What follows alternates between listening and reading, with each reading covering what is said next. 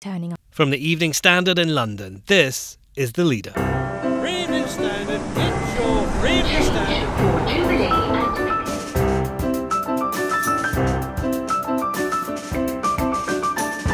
Hi, I'm David Marsland, and we have picked quite the week to release a brand new daily opinion podcast. There is a lot going on, and we want to help you make sense of it. The show's new, but the Evening Standard's been doing this for nearly 200 years. So, as many an editor has instructed through the corridors of this very newsroom, let's get on with it.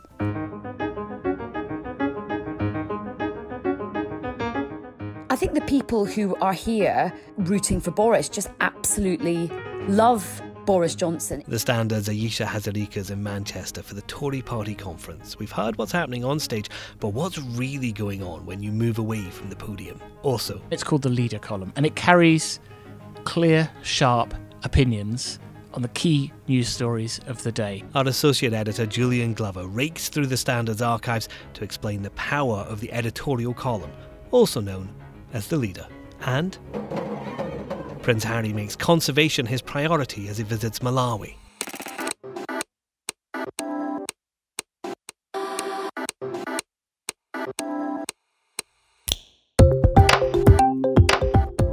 Taken from the Evening Standard's editorial column, this is The Leader. Grab a paper to read the whole thing or head to standard.co.uk. In a moment, I'll be talking to Ayesha Hazarika on the mood in Manchester.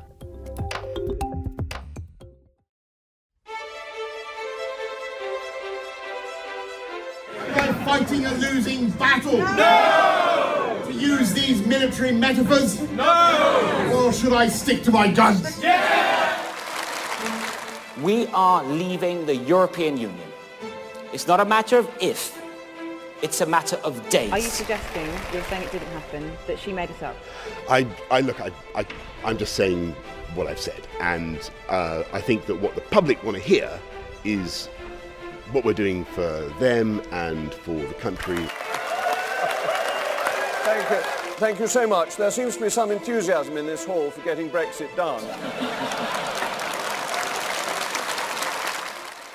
The ministers, the cabinet secretaries, the grandees all want their speeches to sound like they represent a proud government getting Brexit done and moving fast on domestic policy. The Chancellor has announced a £25 billion spending spree on improving roads. But offstage and outside the conference centre, the headlines are full of scandal and the Westminster whispers are of plots against the government. Can people really be won back to the Tory cause by promising to widen the A46 around Newark? Here's what the Standard thinks. Today we report just 36% of voters think Boris Johnson's a capable leader, which is lower than even his predecessor scored after her election disaster in 2017. And that's before allegations about his behaviour keep turning up in the news. Is the reason the Conservative Party wants an election because it has a brilliant plan for Brexit? There would be a case, after all, if Mr Johnson had secured a deal and wanted the country to back it so that the Commons could too. But he hasn't got a deal. He doesn't even seem to be trying. He's got nothing to put to the country other than his conference slogan, "Get Brexit Done," which is really a reminder that he hasn't done it yet. The frustrating thing is that amid all this, there are glimpses of what could be a winning strategy. The Prime Minister, Mr Johnson's promised to be, has a lot to offer the country. But in Manchester, his party isn't showing us that side. When the election comes, it will regret it. Well, the Standard's Ayesha Hazarika is in Manchester and she's managed to sneak away to a quiet room to give us the lowdown on everything she's been hearing. Ayesha, there's been a lot of headlines about the Prime Minister in recent days. Number 10's denying he squeezed a woman journalist's thigh under a table at lunch. How is all of this affecting the atmosphere at the conference? I think the people who are here, rooting for Boris just absolutely love Boris Johnson. It's almost Trumpian, it's a bit cultish in terms of the adoration for Boris Johnson. It feels like he could literally stab a puppy and nobody would actually care about it, in the same way that at the Labour Party conference, Jeremy Corbyn has this kind of iconic status. So I think for them, they don't care about these allegations, and they're hoping that the members of the public who want Brexit will also not care. But it's not a good look for the Prime Minister. Look, all of this stuff goes to his character. It goes to his integrity. These allegations are very serious from a very serious, well-respected journalist who, of course, used to work for the Evening Standard. So I think it's not a good look. But what about outside that cult of Boris that you're talking about there? Is there anyone listening to the moderates? I think definitely One Nation Tories, moderate Tories, however you want to badge them, they are feeling very much socially excluded at this conference. It doesn't really feel like it's their party anymore. And in many ways, it isn't. The dominant culture right now, the people who are on top, are the Boris Johnson Brexit loyalists. And it's very, very similar to what's happening in the Labour Party. I mean, we are doing a diary story today, and we went to this event last night where some of the moderates, some of the One Nation Tories are saying, look, we've got to do what the moderates in the Labour Party did from the 1980s, which is very slowly build up a different alternative, build up a different narrative, and keep, pushing that line, stay and fight, and eventually it will come good. But I think the moderates in both parties realise that they are in the minority now, and that if they want to stay and fight, they can and they will, but it will take quite a long time for them to climb back up again, because they're sort of the fringes now. I mean, it's very interesting about what's happening in both parties. These people are not, they used to be top dog in both Labour and the Conservatives, and that is not the case anymore. And is the action outside the conference affecting anything at all? The opposition parties have been kind of huddling up at Westminster today with this plot to bring down the government, perhaps with a vote of no confidence this week. Is there a fear that an interim PM, maybe Jeremy Corbyn, could be a real threat?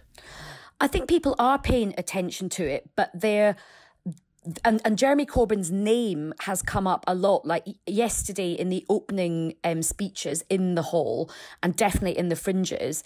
I mean, if you wanted to get a sort of cheer in terms of, who's the bogeyman, Jeremy Corbyn is the name that comes up. And certainly every single Conservative, but whether they're a One Nation Conservative or whether they're a hard Brexiteer, they're all saying, look, do you really, really want Jeremy Corbyn as to put him into Downing Street? So he is definitely being held up as a big threat. What is interesting, though, today, it looks like the talks that the opposition parties are having, the question is Jo Swinson going to capitulate on the fact that she has said there's no way I will put Jeremy Corbyn into Downing Street, even as an interim Prime Minister? I think all eyes are going to be on her. And if she sticks by that and she refuses, the question is Jeremy Corbyn going to accept that? And will he accept a different leader, somebody like Margaret Beckett? I think that's going to be hard for Jeremy Corbyn. And there is one other fierce leadership competition taking place at the conference. Which MP can get the most selfies taken with them? I understand Liz Truss is winning. I actually saw Liz Truss last night, and Liz Truss is like living her best life at this conference. She was basically saying, I've done my conference speech, it's out the way, I can just have fun and have loads of drinks and be outrageous and just like up my social media game and have loads of selfies. I'm quite disappointed. I should have actually got a selfie with Liz Truss. That's what I should have done. And you can read more from backstage at the Conservative conference in the Londoner pages of today's Evening Standard. Later. Prince Harry tells us to look up at the trees as he puts conservation at the heart of his trip to Malawi. And in this peaceful moment, why not take a second to rate and share the podcast? Back in a sec.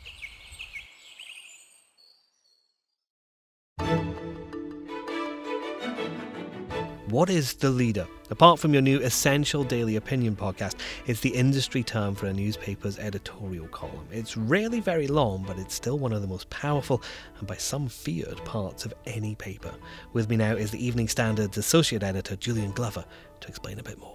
Every day, the Evening Standard, like newspapers around the world, carries a column. It's not signed, it's shaped and led by the editor, not always written by the editor, and it's called the leader column. And it carries clear, sharp opinions on the key news stories of the day. It helps inform you, it entertains you. I hope they're well written, fresh, make you think. Central to any great newspaper, and we're very proud of the ones in the Evening Standard. Does it have any power?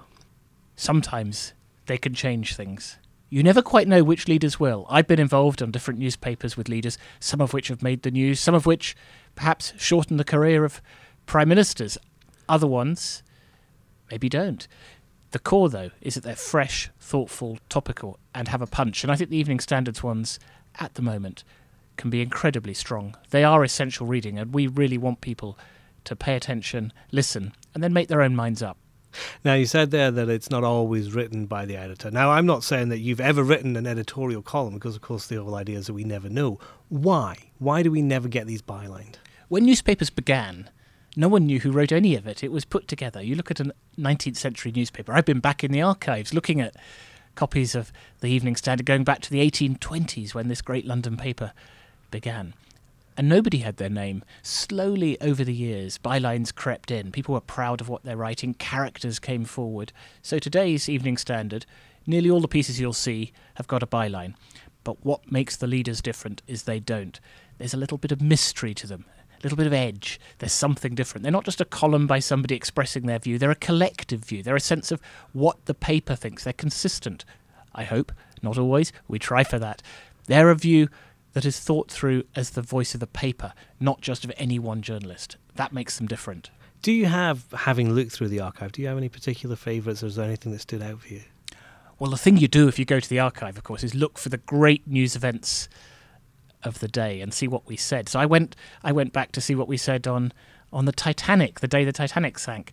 And the striking thing is the day the news broke, the Standard took it to the streets of London, but like all the other journalists in the UK at that point, we were told, the Standard told readers that the Titanic was afloat and sailing for Halifax. The headline was "Rescued, Lifeboats Launched."